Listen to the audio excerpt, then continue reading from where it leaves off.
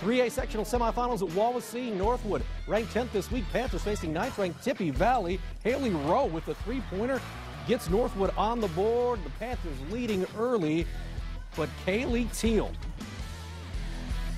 finding Ann Seacrest for the basket. Good cut right there. Panthers still leading by one.